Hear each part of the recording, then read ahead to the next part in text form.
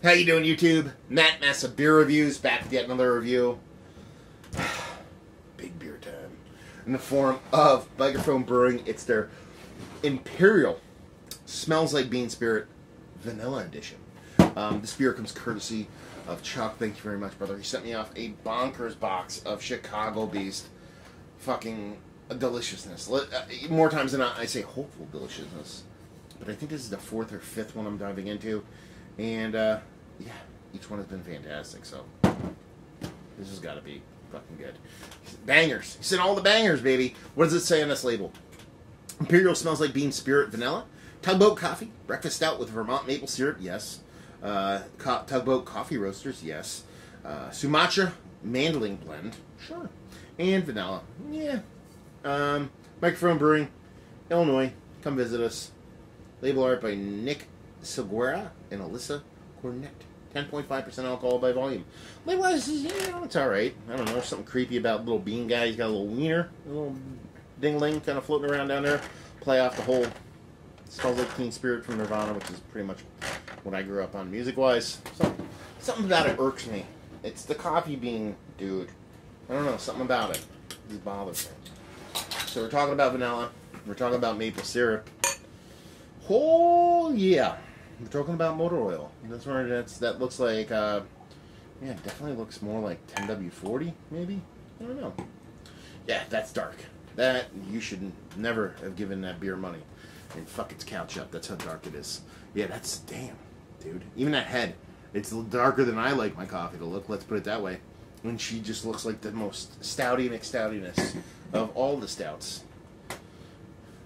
You get that blue blocker effect. People are like, what the fuck are you talking about? Blue blockers, man. Go on the fucking internet right now. Well, you're on the internet. Go to YouTube. Oh shit, you're on YouTube too. Pause this video and then just type in blue blocker commercial. And then find the one from like the 90s where the dude's rapping about these shitty glasses you would buy on TV. Then you know what I'm talking about when it comes to blue blockers. So, yeah. I mean, she looks like a big, cute stout. Man, it's staining in the glass. It's still clinging on there. Jesus Christ. Nose. Oh, coffee. See, the maple comes through. So the coffee leads the way. Followed closely by the maple. Then it's followed by the beer. Then it's followed by the vanilla. At least for me. And the coffee comes off nice. It's a nice, big, hefty, roasted kind of coffee, but there's a soft greenness to it. So it's like one of those kind of fleshy, grainy, new kind of coffees going on. And the vanilla acts as almost like a soft sweetener that you would add to a coffee. Not necessarily like an over-the-top kind of vanilla, at least in the nose, but the maple syrup leads the way. But there's still a beer in there. It doesn't come off as just adjunct. You get those roasted malts. You get that malt sweetness, too. This is going to be sweet, though. I'm going to take a couple breaths before I set this. Do a prayer and stuff? I don't know. I got a burp, actually. That's the whole thing. There you go. Cheers.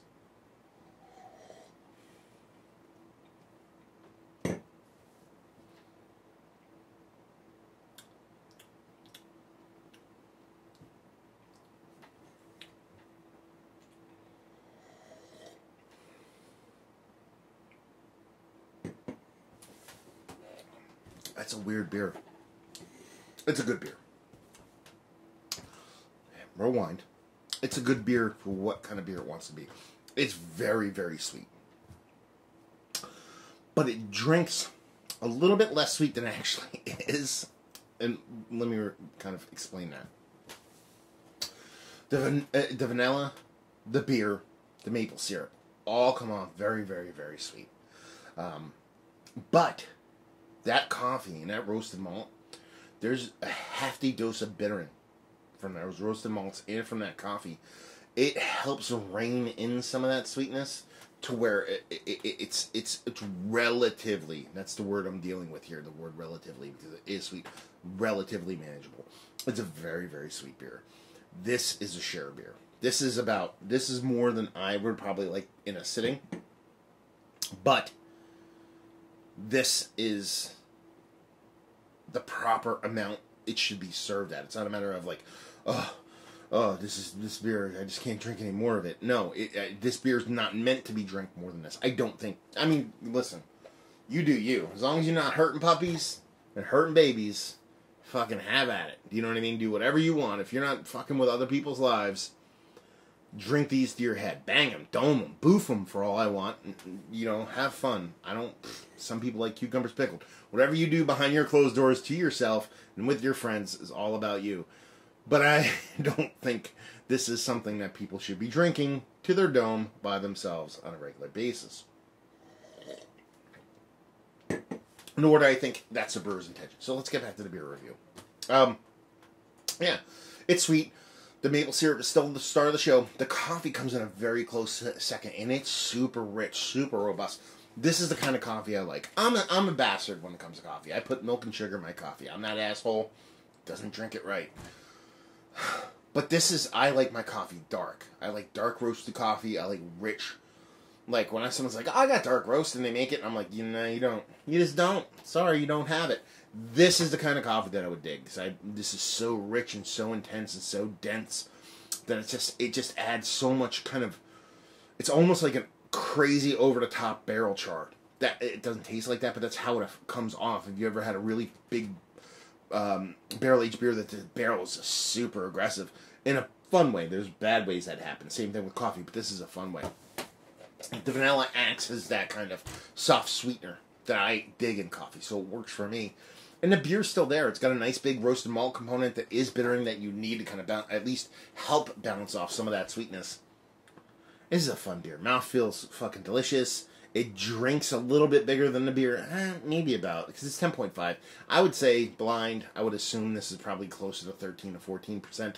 So it probably drinks a little smaller than the beer actually is. Yeah.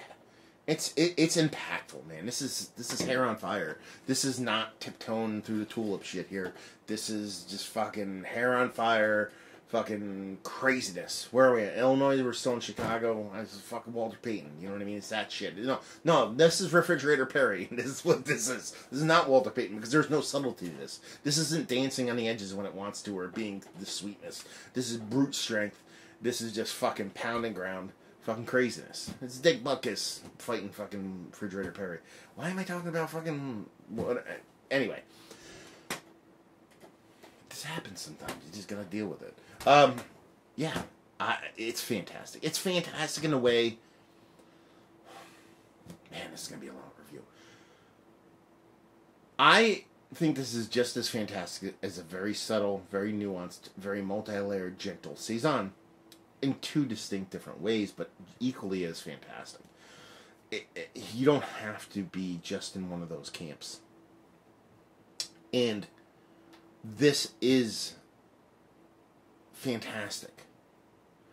In the same way a roller coaster, or super hot wings, or, hate sex is fantastic. You know what I mean? Like, those things are good. And by hate sex, it's not violence. Sometimes you just have fucking crazy hate sex and it's fun. You don't know what that is? I'm sorry that you don't know. And those things are good things.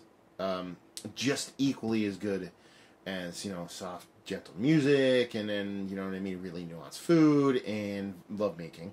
And neither is less or more than each other. It's just different. And while it's crazy maple syrup coffee to the max,